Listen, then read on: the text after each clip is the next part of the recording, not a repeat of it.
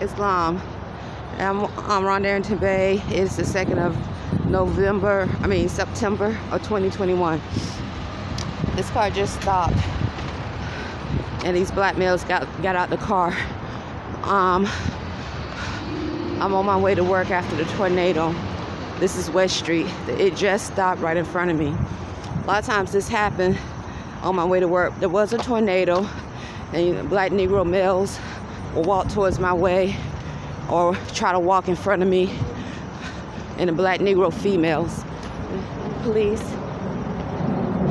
The tornado was yesterday in Annapolis, Maryland.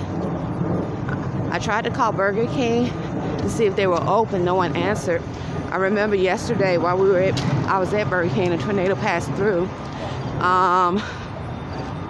And once again, there's still black accent, Negro male and female accent talking around the room at an American Independence Day, saying, "Brother, I love you. We paid," like they paid for a human being or they paid for a citizen. Now, this is 2021.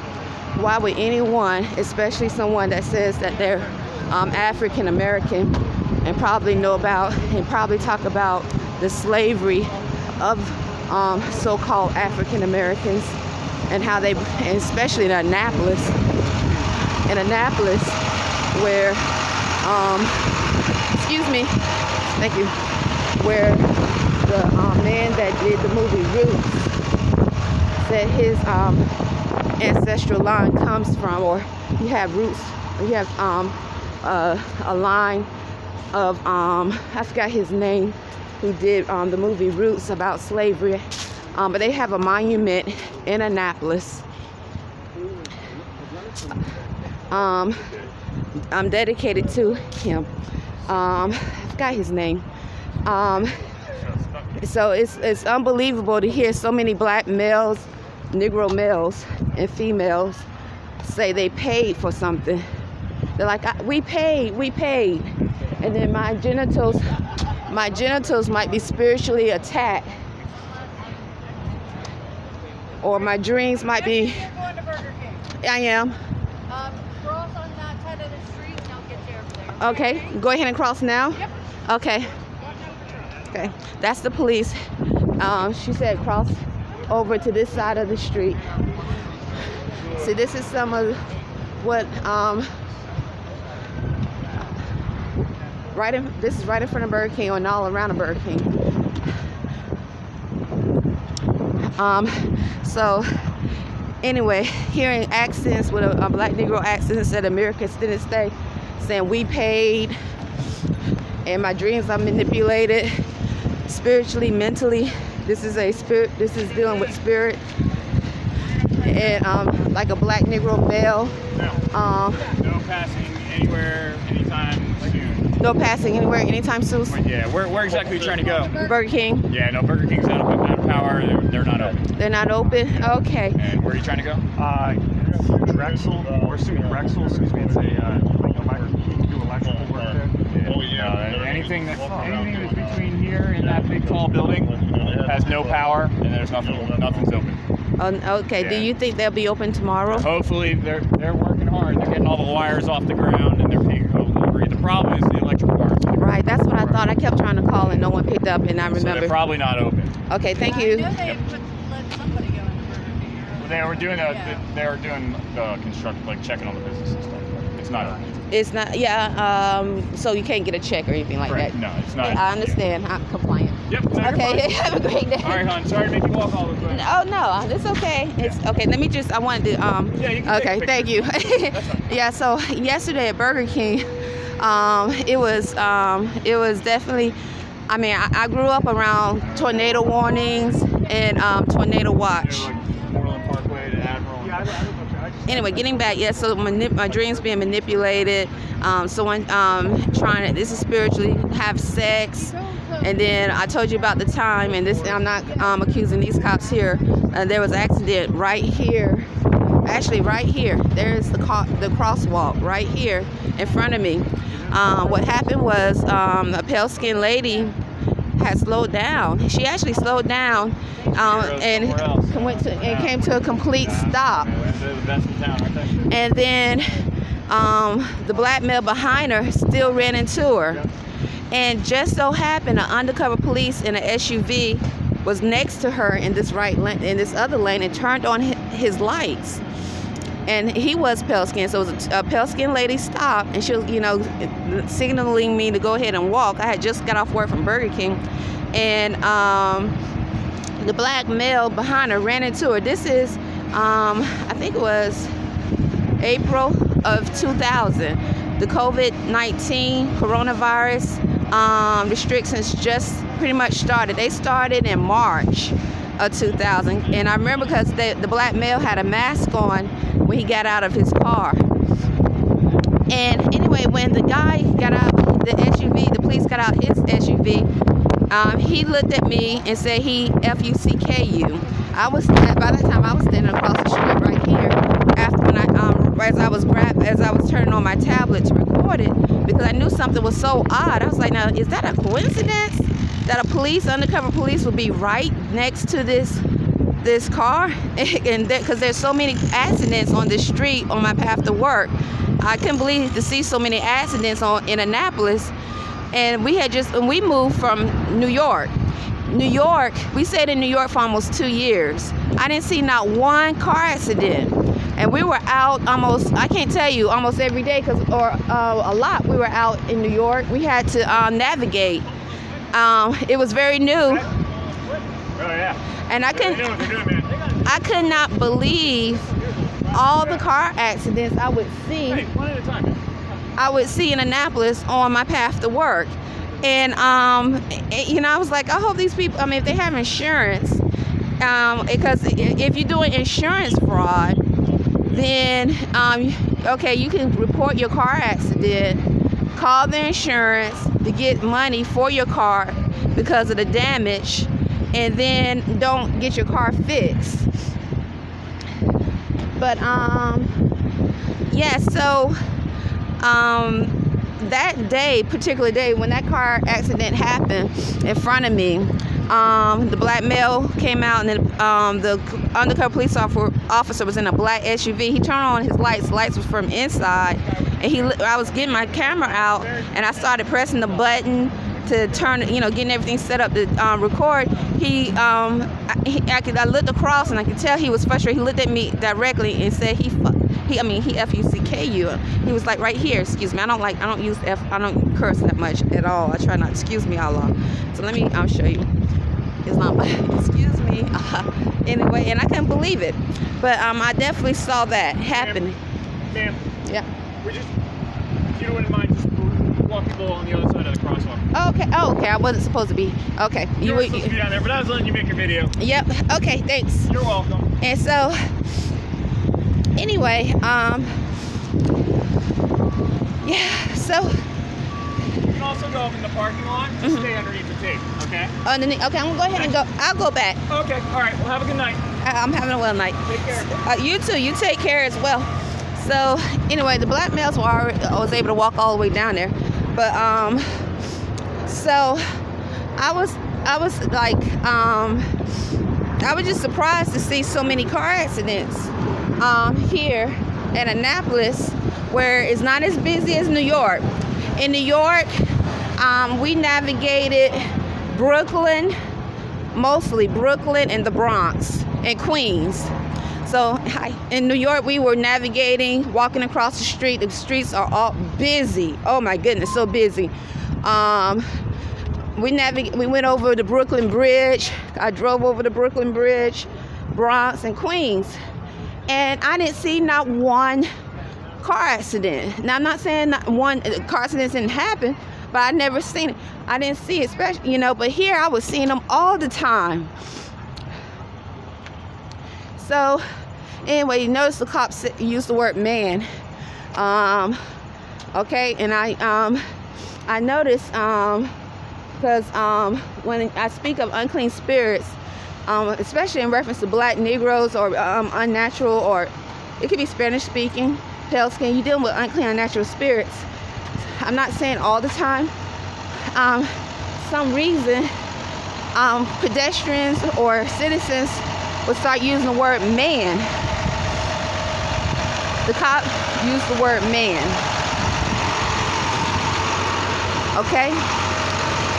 Now, in my thoughts, if you a man, okay, that means of a natural divine being, you wouldn't have to rape, molest, stalk anyone. Because when you are a true American citizen, you don't have to rape, and you uphold constitutional laws of freedom. You don't have to rape, molest, or stalk anyone. So,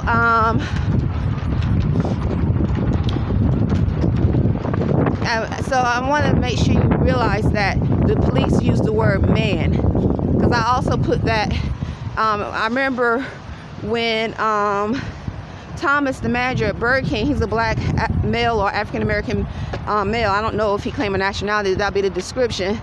When I noticed he would say "mo" to the customers, and to the co-workers, then finally he got bold enough to say "mo" to me, and I corrected him. I said, "Sir, did you say mo?" He wouldn't answer. I said, "Did you just say mo?" He wouldn't answer. And then he started saying, I think if I remember correctly, I documented it, so I'm going by my memory now. If I could be mistaken. Then he started saying, "Mo man, mo man, mo man." Okay? Many more, we say mo to one another. And I have never been anywhere where people address others, especially when they're in a business of customer service, saying mo. I have never been nowhere where people in customer service serving the public will address customers as mo, ever. So when I told Carl, the owner of Burger King, about this, I told him, I said he was saying, and he brought Thomas in the conversation. Thomas denied it. And Allah. And still to this day, he still used the word mo in reference to the customers and the co-workers. And also some of the customers that represented the United States military, the Navy, and the Army that would sit there for hours at a time at Burger King will use the word mo as I was recording and doing tapes. And I would listen to the recording and I'll hear them say mo on my recording. So, and I noticed that later. So once again, and Imani and I, Imani Gray Bay, my son, I, Ronald Arrington-Bey, we reclaimed our nationality in 2014. Moorish American is our nationality. We took an oath and affirmed to uphold constitutional laws. Okay? The U.S.A. Constitution of 1787, the 13th Amendment with 20 sections, and all 4 of Abraham Lincoln's proclamations.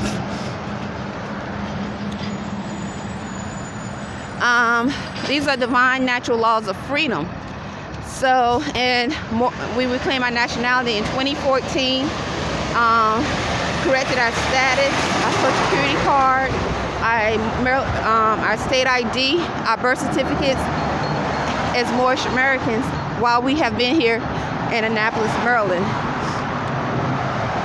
Okay, so I was like, you know, this is odd to hear military men or males, you know, at a restaurant that sits there hours at a time, just so happen while I'm recording saying mo, and then those that work for Burger King start saying mo. Sometimes it sounds like Thomas don't say mo all the way. It's like he's trying to mumble it, like it almost sounds like he's saying mo now as well. So it could be easily mistaken, like he didn't, I don't know, almost like he want me to question. I could question him again, but I don't. Unless he addressed me again, and I think he addressed me as Mo. I can, but I did address him when I knew he said it, and he didn't say, "No, Rhonda, I didn't call you Mo." He just started saying Mo, man, Mo man. And just going back, it is September the 2nd, 2021. The police used the word man. Now, we are among unclean, unnatural spirits. That means they could be mixed with ape, dog, humanoid robots that can control electricity. Okay? But that doesn't mean every African American male, female, every pale skinned male, female, every Spanish speaking male, female, or wherever they may be from is an experiment. It doesn't mean they are unclean. All right? So I don't think, you know, when I hear them emphasize on the word man, I'm like, why would someone have to emphasize on the word man to speak to either have a conversation or in a sentence in Annapolis, Maryland? Okay.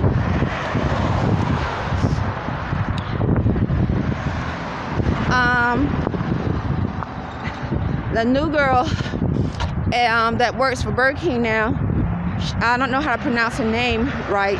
Still, sometimes she wears a name tag, sometimes she don't. I try my best to. I think her name is Shamera. Last week, she's African American, Black Negro, according to constitutional law, it would be African American, Black Negro. Because if you haven't claimed a nationality, that is what you're classified under. I noticed she made mistakes and was giving the wrong food away, or maybe a wrong fry, where it should be a small, the customer to a large, once before. So last week, look, a feather on my way to and as I'm talking about this, usually on my path, I see feathers too.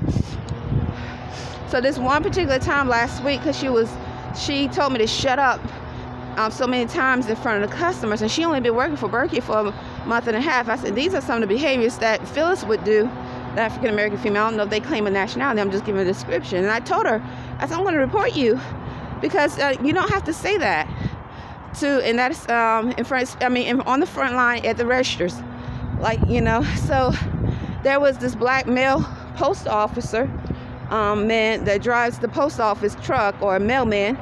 I noticed as we were expediting food, the ticket said small fry, and she gave him a large, or a larger fry. And this is not the first time, and she's new at Burger King. So and as she did it, she used the word man. All right. And I tried to show her, like, say, stop her before she did. I noticed it was a mistake, and she jerked the bag and wouldn't let me see the ticket so I could show her, and gave him the food. And he looked at me and said, I can pay for it if you want me to. And she used the word man as she was talking. She said, I'm trying to give this man the food, or something like that. And I told her, I said, Shamera, maybe if you stop focusing, because I hear her use the word man, on the customer being a man or a woman, but focus on the customer being a guest of Burger King, a customer of Burger King. Maybe if you stop personalizing man or woman, you'll stop giving away Burger King's food. Islam. You would stop giving away Burger King's food and making mistakes like that. So, Arrington-Bey and I run the Arrington-Bey as Moorish Americans. We don't know anyone personally here in Annapolis, Maryland. No one can say they know us personally. We befriended them. No one. Okay? Islam. We have never gone to a mosque, a church, or a Catholic temple. We literally keep ourselves as naturalized, because we are naturalized, divine celestial beings, to ourselves, and just basically do it. This is my path to work, by the way, and back to the room, to ourselves as we continue navigating. So it is no need for me to personalize anything at Burger King with the people I work with, because I am working there. I'm earning money. It is no need. I'm there to earn money, keep everything general, and leave Islam. But like I said, at American Independence Day, I hear some of the same words being spoken outside, around the room, or even like there's a mic in the room that I hear when I'm out. And even some of the co-workers I notice have said some of the things, like using the word brother out of the ordinary or too much. And now emphasizing on the word man. Islam. This is September the 2nd, 2021.